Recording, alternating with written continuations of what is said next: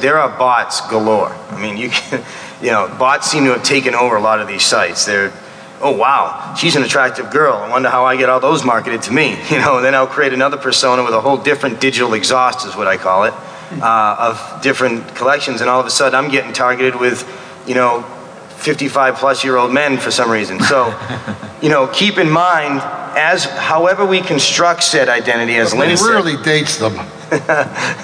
Yeah. As Lynn said, it's very difficult to build an online identity, but I believe it is possible. I do believe with enough creativity and I believe it's possible for a confined period of time. It will ultimately. But actually, the flip side of that, you make a great point, is that what Rob and Sage and other things show is that the due diligence that one might normally do, one might have done if you're dealing with paper records, somehow seems to vanish in cyberspace. Oh, 8,000 followers, must be a good person. So it brings up a lot of considerations in terms of what is trust, how do we validate that, what is real? I mean, what is even real? You have to ask yourself that question. When you see a YouTube video, does that mean it really happened? I mean, these things you have to consider. I don't want to sound like Mel Gibson in the conspiracy theory movie, although I'm sure most of you have written me off as, but it's really something you have to think about, is what you're viewing and, oh, well, they went to school here, like the Rob and Sage course. I mean, how do you really know that? Will we ever get to know that? It's almost like the first time I got an email from a name I couldn't pronounce from Nigeria and told me I won $50 million and please contact me. You guys see those now and you're probably like, delete or move to spam and quarantine box. I assume that's the case. Well, how does that happen? How have you been conditioned to recognize that? And that is all as we continue to explore this digital realm, this digital environment. Those things are almost second nature to us. But 5 years ago, you would have clicked on the respond or maybe opened up the email at least. So these are just things to consider. This is an evolutionary concept and we got to keep asking questions. So I'll shut up so you guys can actually ask questions.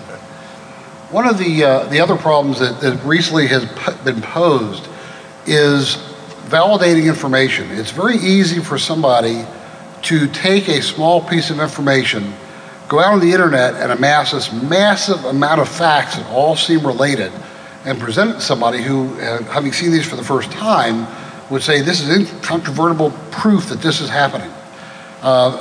One of the reporters I've known for years walked up to me last night in the hall and said, "Hey Andy, I saw you did something illegal, it was online." And I'm thinking like, well, what would that be? I don't remember anything recently, I found online some crypto article, saying that I'm a spy for the IRS, and even though I was a special agent. And they had all this information that was documenting the fact that I was a spy for the IRS. And it was almost good reading, except for the fact it was just totally false. And when we're dealing with informants, we have to be very careful, not only what they're telling us, but what position and how they were able to obtain that information. Was it firsthand? Was it bogus? Is it research?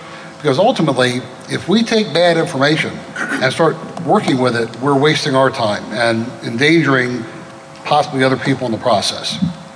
So what they were alluding to with the data on the internet has actually become a problem because it is so easy to amass a pile of data that is absolutely meaningless, but when presented improperly, looks like it is.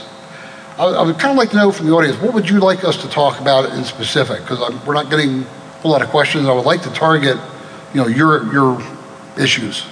Anybody have any? Just pick one of them out and ask them about, Andy. Okay, you're close. What do you want to know?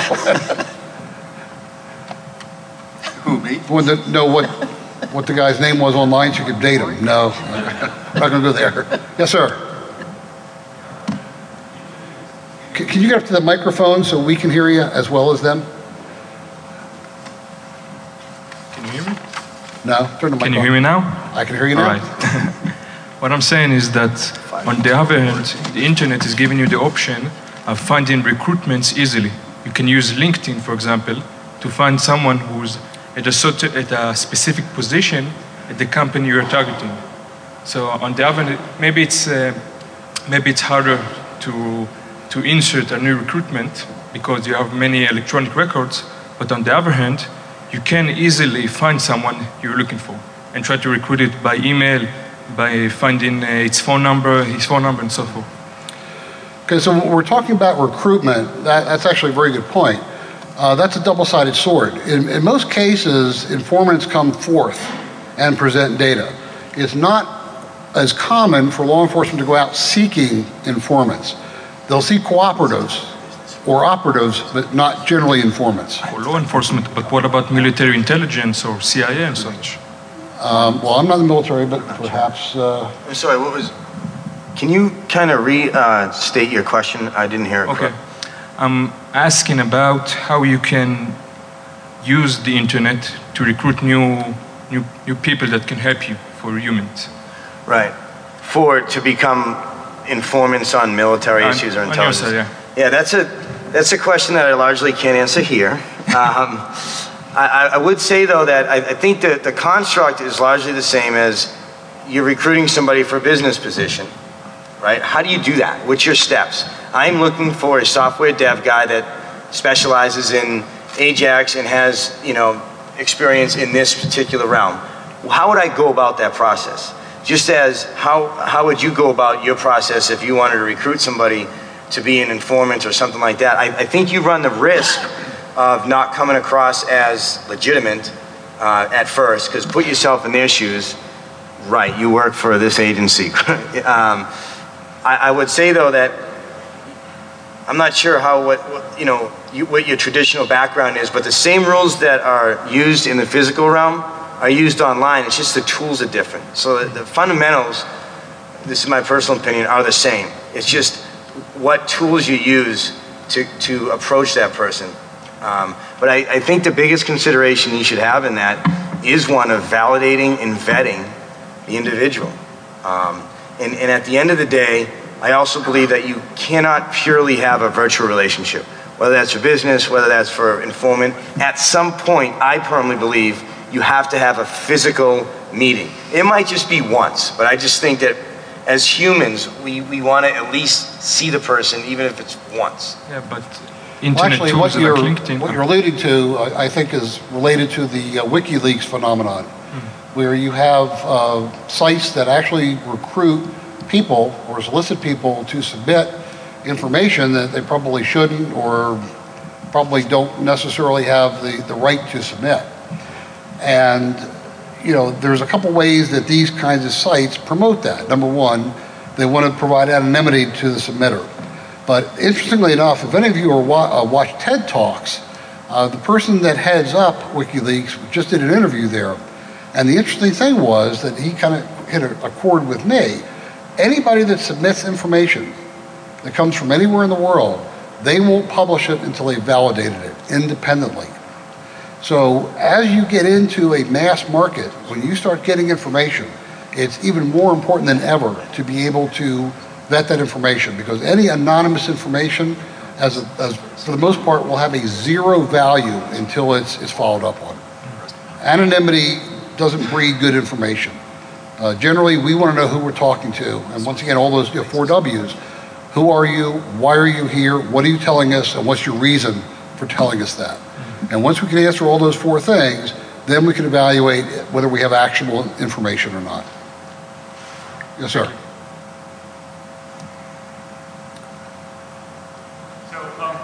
It strikes me that the combination of HUMINT and SIGINT would be really, really beneficial, but oftentimes that doesn't happen. I think there's a number of barriers to technical analysis and SIGINT being combined with HUMINT, from the fact that HUMINT and LES is usually pretty well protected, plus different communities, different people, they tend to distrust, if not completely dislike each other. What would be kind of some suggestions you'd give that could kind of make that nexus work? Because I think it's completely untapped. Thanks. So I think you're basically asking, how do we validate information we don't necessarily have the ability individually to do it? Yeah, well, so I mean, a lot of times signal intelligence or technical analysis will lead us to something that if we could combine it with HUMINT would lead us to a great piece of intelligence. Okay. And that's actually what I alluded to earlier, the trust groups. Yeah. One of the advantages of having a cadre of people is that the collective knowledge is much better than the sum of just the parts. So we have people in our groups that are very much into DNS. Somebody else is very much into BGP. Somebody else is really into something else. What I spend most of my time doing is data mining, passive DNS, and spam trap data. Now I'm talking about up to 2.2 million links per 5 minutes of spam data, and probably 3,500 plus DNS connections every 5 minutes, or I'm sorry, every second. So we're dealing with massive amounts of data. But I still require the input from some of the antivirus people to tell me what is significant. I can find botnets just analyzing my data. It's trivially easy to find a FastFlux botnet. A Stevie Wonder can find it with these kind of data sets. But what does that botnet do and how bad is it? So what will happen is, in these groups, we'll publish an email saying, gee, I just saw this botnet, it has 15 addresses, but if you look in the last 24 hours, we can identify over 500 IPs. Anybody have an idea what this does? And we'll put the link out there. And then the antivirus person will take his tool set, run it, and say, this is a packed whatever, it's doing this and it's going to here. And somebody else will jump on and say, so it's really part of this DDoS mechanism. We work in that area, and this is what the CNC is, the command and control, telling this thing to do the DDoS that you just found that's the malware that disseminates it. So as a wide example, that's really what it takes. There is no one organization that can do it all, and we generally have found that when we work together, we're much more effective. Most of those relationships are very ad hoc and very unofficial. And the thing that I guess I'm getting at is to give you an example.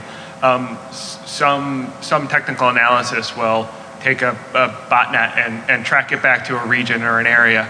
And oftentimes you'll have some LES group or some LES intelligence out there saying, hey, we picked up a laptop with this sort of information on it.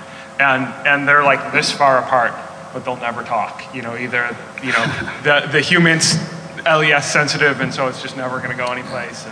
Yeah, I spent most of my career avoiding working with the DoD because of the privacy or the classification.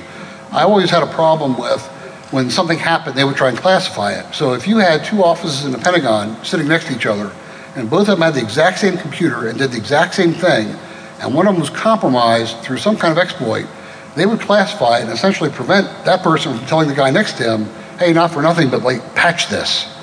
I work in a very open environment, and that's what I've thrived on. I was probably one of the very first federal law enforcement to actually take cases we had and put them out on the internet and say, this is what I got, can somebody help me with it?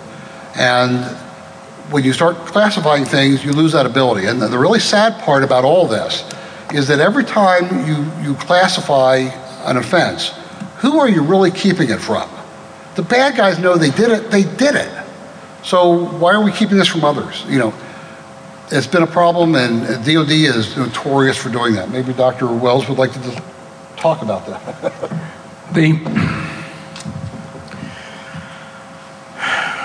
It just seems to me that the diversity of information that you can bring to bear on a problem now just gives you a completely I was listening to somebody today talking about the New York Times being all the news that's fit to print. Somebody says the model of the news right now is we try to get it right sooner. And the point being, what happens right now is you put out a story quickly, and nobody cares much about the initial accuracy. And the way you get accuracy is kind of asymptotically weeding out all the bad information, which is